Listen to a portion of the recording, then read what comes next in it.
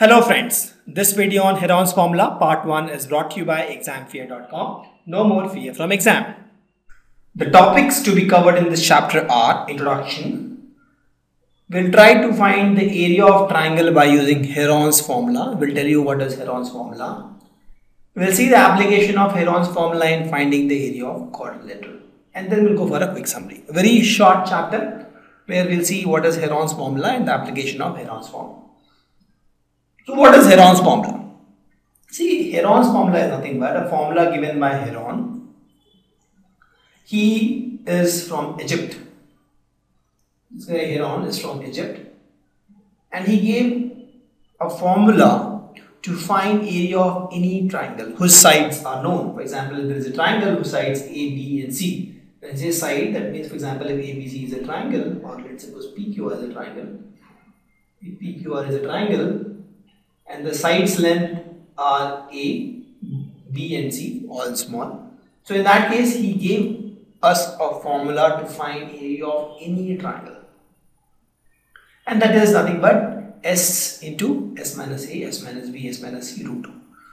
So ABC is nothing but sides, you can see, right? These are all sides of the triangle.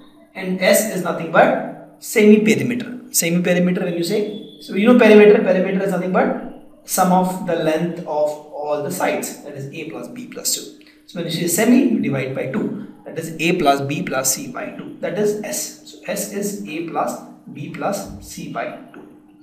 So you put in this formula, you get the area of triangle. The proof of this was given in a book called Metrica. This is written by Herons, also called Hero's Formula. So we'll study more about this in detail, but the special point about the Heron's Formula is typically we know how to find the area of a right triangle, right? If I know height, I can find the area of right triangle. I know how to find the area of equilateral triangle. So those formulas I know. But for any triangle, for example, there is a triangle like this, okay, something like this. How will you find the area? Correct. Sometimes you get this kind of triangles. So this formula is applicable for any type of triangle. That is the specialty of this formula. Any type of triangle you can actually find the area if you know the sides. We'll study in detail about this. Just understand Heron's formula is nothing but formula by Herons of Egypt. This guy was from Egypt, place Alexandria, and he gave a formula to find area of any triangle. Okay. So we have keywords, area and triangle. We know what is area, we know what is triangle, but we'll briefly touch upon this as well.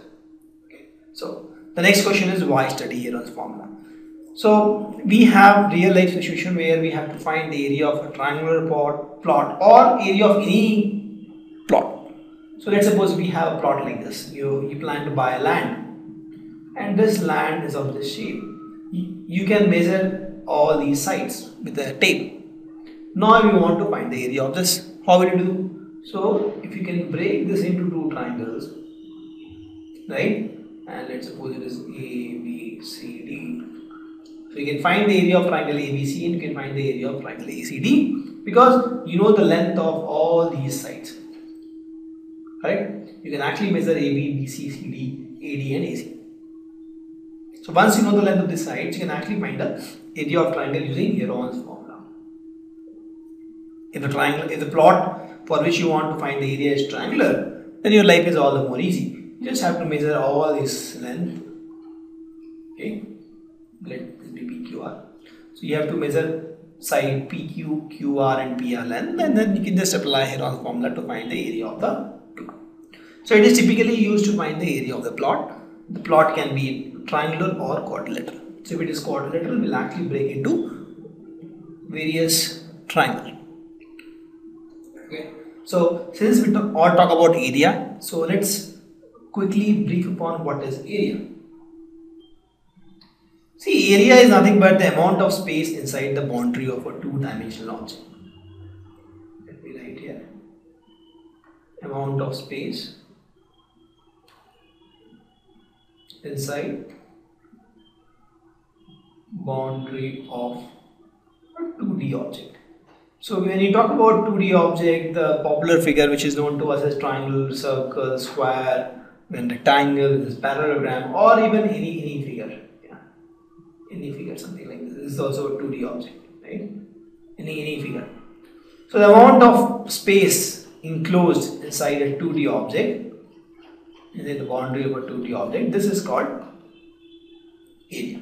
Right? For example, and this is typically used if you want to get a particular area or 2D object painted or plot, or you want to get something done, or you want to buy a plot, then the total cost is based on per square foot area. Right? So for example, if you want to get this whole thing painted, or if you want to get this whole thing cultivated, and you have fixed price per square foot, you have to pay X rupees for cultivation. If the total area is 10 square feet, then you have to pay 10x, something like that, right? And we know the area of popular figure, for example, area of rectangle, we know is length into breadth. We know area of square, if it is square, it is side square. If it is circle, it is pi r square. Triangle, we know, if we know the height of the triangle, we know the base of the triangle, then it is 1 by 2 into b into h. Correct? So we know area of some popular figure. An area of a figure is nothing but a number. It is number in some units. And this unit can be meter square, centimeter square, hectare, acre, or something. Right? And this number is actually associated with the part enclosed. So if the area is more, the number is more. If the area is less, the number is less.